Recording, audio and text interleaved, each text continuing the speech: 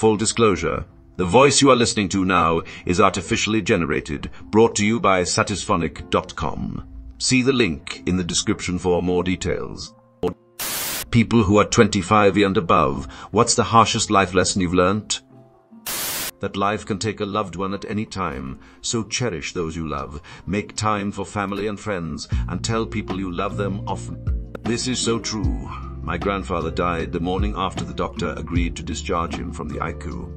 I don't have a single picture with him, never expressed how much I loved him. It seems I had so much to tell him and ask him. His death taught me to value people and express my affections more. It's difficult, but a necessity. You never know when people you love would not be there anymore. My grandfather died 3 days after coming home from the hospital in 2020. He got home on a Friday. We spent the whole weekend talking and going down memory lane and just spending time like always. They raised me, and I was 20 and living at home at the time. Anyway, I woke up that Monday morning around 4:30 am to go to my job and just had the weirdest feeling. When it was time for me to leave, I went to go wake them up and say goodbye like I usually did before going out to work. My grandfather would usually walk me to my car when he was feeling well because it was so dark, but this day he did not move. He had died overnight. Paramedics suspect just sometime after we had all fell asleep he was already so far gone, yet we all had went to bed around 11. My grandma lay in the bed asleep next to him, unknowing. Death is so sudden sometimes that it's jarring. This, I feel like most people haven't even been touched by death. I watched my grandfather die at 11.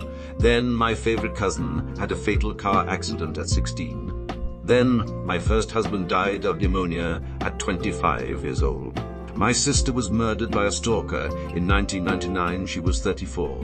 Her son was shot by police 17 years later. He just turned 21. My own daughter would pass away 2 weeks after my nephew's funeral. Janice was 30. My father died a year ago. He was 82. This isn't even touching all the friends and relatives I've seen pass. Most of them were young, very young. Life is so short. Please understand this and appreciate each day you have, for it's beautiful. Your health can evaporate quickly. I turned 40 this year.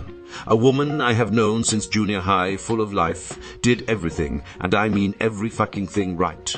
Great health, worked out, took care of herself, did not feel well one day, went to the doc, got blood work done. The next morning her doc calls her at like 5 am. Get to the hospital now. You are scheduled for an emergency scan as soon as you walk in. That morning she was diagnosed with some form of highly aggressive, very late stage cancer. It had already metastasized to her brain. She had 6 months at most. She died in less than 45 days, and she deteriorated fast. She attempted to chronicle it on her Facebook, but it stopped rather quickly. It is not fair. I went through something similar. I'm talking with a friend I saw at the skate park every weekend for years, and he tells me his balance feels off. Doctors visited. Brain tumor. Operation. Complications. Death. That conversation to his death was about 10 weeks. This is so important to understand. I have seen friends complaining about falling sick and then ringing up from the hospital with chronic health issues. The Epstein-Barr virus did a number on me. Got it at 27, and now 5 years later, I still have issues with chronic pain, chronic runny nose, weird fever-like symptoms almost daily, fatigue and muscle weakness. It will most likely be lifelong issues as well, so that's fun. Viruses are no joke. You have to speak up for yourself. No one else will. And a lot of people will be mad when you do, because it's not benefiting them. Do it anyway. If your employer is doing something illegal or unethical, and you decide to confront them about it, for fuck's sake, do it in a way that all communication will leave a paper trail. To piggyback this, keep emails, any other proof of fucking everything, so you can always cover your ass.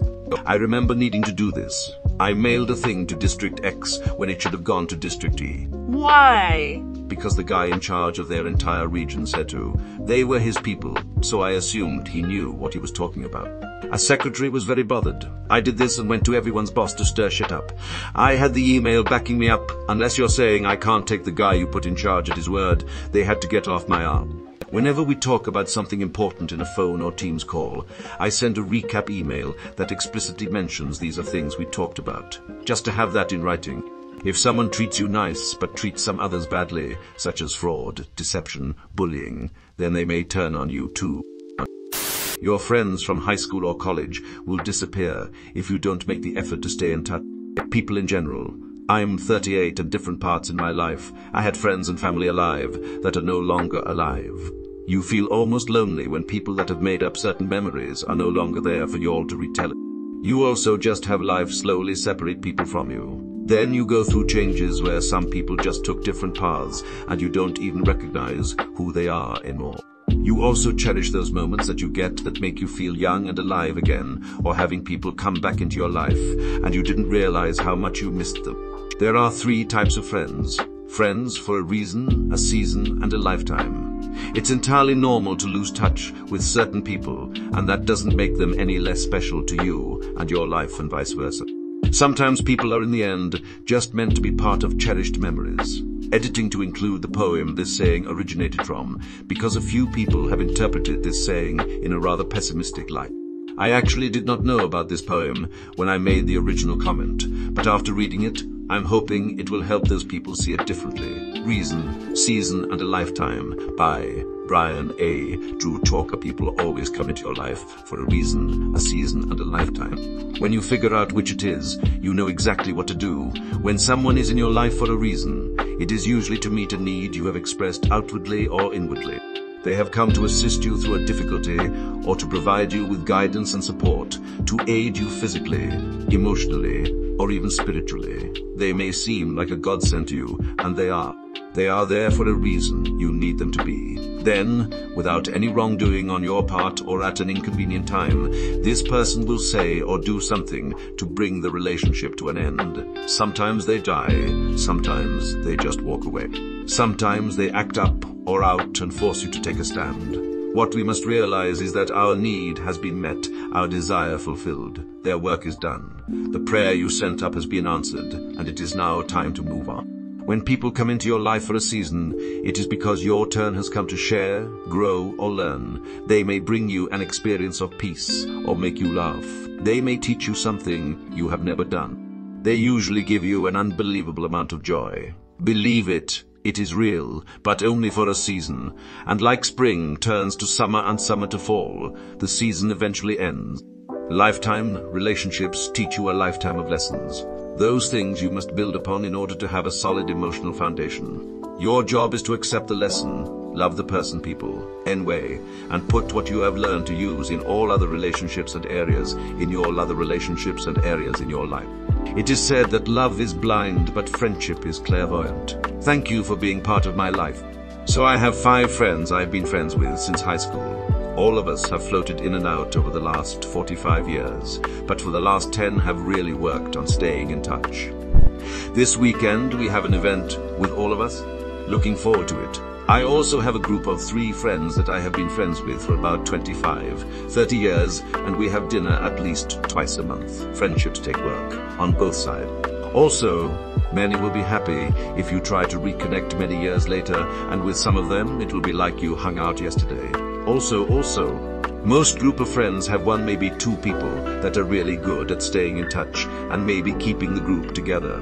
Be that person for your friends and stop measuring effort. People are different.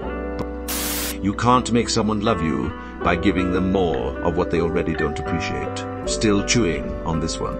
Saw somewhere recently that when you see someone's potential, it's really just seeing what you would do if you were them.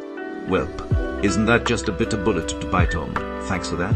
Best advice I could ever give anybody is never fall in love with somebody's potential. You can't make someone love you, period. Sometimes the problem is you. Some people never learn this lesson. There are some truly fucked up people that live and breathe to fuck over other people. Do not lie to your significant other. Have hard conversations and trust them enough to be able to have them with you. Give them the chance and don't be afraid to avoid doing it in fear of rejection or judgment. I learned that one the hard way, unfortunately. Can give this advice to all the writer people writing about their son. You can do everything right and still fail. Thanks, Captain Picard. It is possible to commit no mistakes and still lose. That is not a weakness.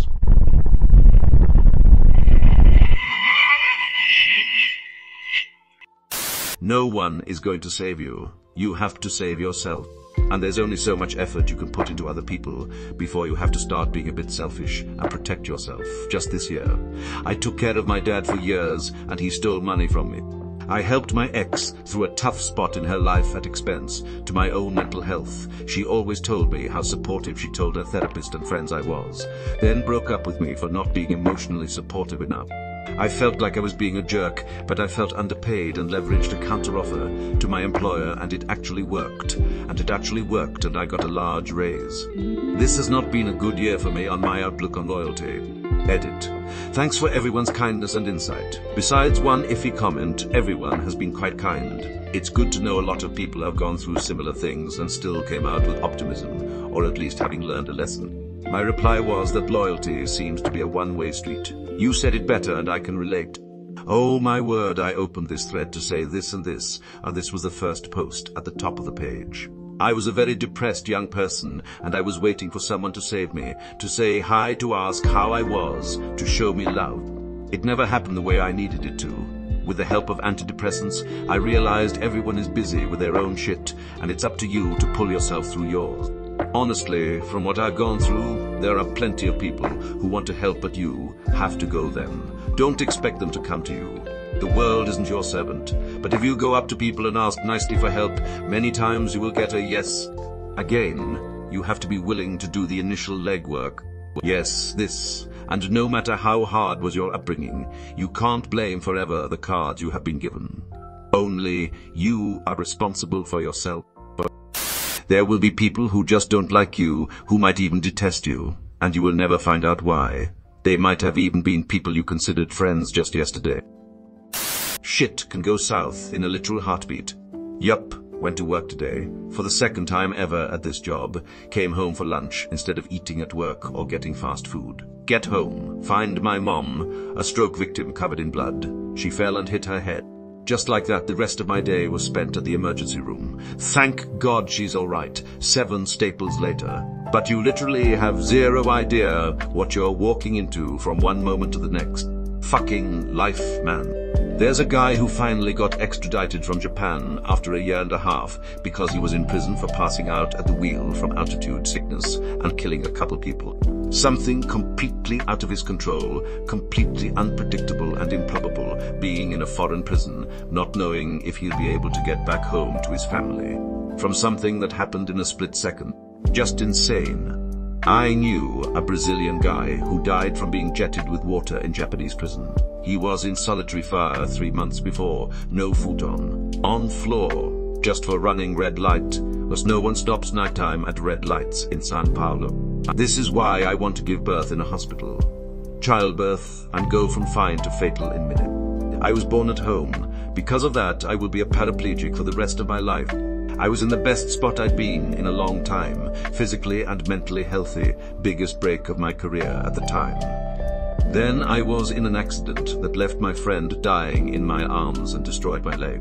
This was a couple years ago, and I'll never be the person I was before that moment. Right out of college, well-paid software development job next year, diagnosed with Mrs. next year, face planted on a sidewalk with my first seizure as I developed epilepsy next year, met the woman of my dreams next year, started having 3 seizures a week next year, lost job. The company paid for a brain surgery to treat and nearly cure me of my epilepsy next year. Get new job, but COVID hits and leads to immediate layoffs next year. In and out of jobs and falling deeper into debt next year. In and out of jobs and falling deeper into debt next year. Finally married and wife drops old, going nowhere job for a well-paid job to help support us modern day. On the brink of defaulting on every loan and credit card in my wallet, when I land the job of my dreams with a fantastic salary, doing what I love as a software developer and helping people get the healthcare they need told to. Life's a fucking roller coaster. Just keep moving forward because something even better could be right around the corner. Sometimes if you risk it to get the biscuit, you don't get the biscuit and actually you destroy your life. This is for the people pleasers like myself. You can bend over backwards for everyone, be a doormat, make it your life goal to avoid confrontation, and you're still going to end up being the supervillain in someone's story by the time you hit 30. You're writing your own story. Set your boundaries and realize no girl guy, vice, or amount of money is worth compromising them. checking all the boxes required to be successful does not mean you will actually be successful. Well said. Nearly everyone I personally know who is successful works their ass off. But there are also countless people who work their ass off and aren't close to successful. You're going to have regrets. Things you didn't do as well as you could have. Things you didn't earn. Things you didn't earn. Things you didn't mean to do. Things you didn't do that you wanted to do. Don't waste the present dwelling on the past. Use the regrets as lessons to change your decisions. By the time you hit 30, all the small things you've gotten away with that everyone bugged you about starts catching up to you. Bad posture, welcome back and neck pain smoking, welcome a strong cough, never stretch, welcome tightness, bad diet, welcome various health issue. You always feel invincible when you're young. 30s, where you realize you were wrong. I'm 33 and fuck you for reminding me of all the things I should have done. Get with it now, dude. Still plenty of time to fix things at 33. Don't be 40, 50, 60, 70 and regret wasting away the last decade because you thought it was too late. I was in a store the other day, and an older guy, 70s proper, mentioned to the clerk that he had a birthday earlier that week. The clerk asked him how he was doing, and the guy responded, if I had known I was going to live this long, I would have taken better care of myself. That hurt to hear as a relatively healthy, yet mostly sedentary 38-year-old. I should have tried harder in college and worked with a goal in mind. Many people in leadership positions are anything but leaders. You can have a loving family, great friends, and financial security, but still feel isolated and empty. Don't drive when you are sleepy. I feel asleep driving after working night shift. I was in a coma for 2 weeks and partially paralyzed. After 4 months in the hospital, I was medically retired from the US Army. Before the accident, I was in great shape, and I was running about 10 miles per day training for a race. I have not been able to run since the accident. Lesson: don't drive when you are sleepy. You could die or hurt someone else. Hoping and wishing doesn't make things change. Making different decisions and working hard does. Take care of your fucking teeth. Nobody told me that fillings eventually have to be replaced, and you'll be paying for that cavity again in 10 years, and then again after another 10 years, and so on. Edit. This is not the harshest life lesson I've ever learned, but it is potentially the most expensive. It looks like other people are blessed with motivation and self-discipline and make stuff happen. If you sit and around long enough, the angel of self-discipline will float to you and bless you with the desire to do healthy, productive stuff that will benefit you in the short, mid, long term. False. You have to get off your couch and do what you don't feel like doing right now. That's the lesson I had to learn. That last sentence was it for me. I was brought up pretty sheltered and spoiled, and I commonly used "I just don't feel like it" as an excuse, and got away with it. Once I was an adult, I had to realize that if you don't do things whether you feel like it or not, barring actual sickness or disability, you'll be miserable. You certainly can't keep a job only going when you feel like it. Your house and your health will be in shambles if you only take care of them when you feel like it. You just have to do things that need to be done. I'm 35, and the harshest lesson I learned is that life sucks sometimes. You think you have everything figured out, but then something bad happens and throws your whole plan off track. It's important to be flexible and not to take things for granted, cause shit can hit the fan real quick. Yo. Living life costs so much money. You generally have to first make a mistake in order to avoid making it in the future. I'd have to say that you can't keep everyone happy. At some point, you have to let down, upsettinger someone. Just because your friends are your friends doesn't mean that your work ethic values line up. Friends can still screw you over without doing so intentionally. Heavily abridged. T. Doctor. Lived with 3 best buddies from high school for several years, who were all older than me. They screwed me on rent and utilities for years because they didn't want to be responsible. I am out thousands, having kept us warm and not homeless. Growing up in the 90s and listening to a lot of rape, I was under the impression that being a thug and getting into trouble a lot was cool. So my suburban ass, along with all my friends, emulated that lifestyle. When I was 20, one of us got murdered. Suddenly it wasn't so cool anymore. People don't really attract like-minded people. If you're a normal person, you think along the lines of the golden rule. But I'll tell you this, There's gonna be someone you consider to be a friend who's going to not only disappoint you, they're going to hurt you, and they're not even going to value your friendship enough that they care to rectify that. Hell, they might even enjoy it. My grandfather told me when I was younger, some people are just born evil, and sometimes it's impossible to see them coming. He was right.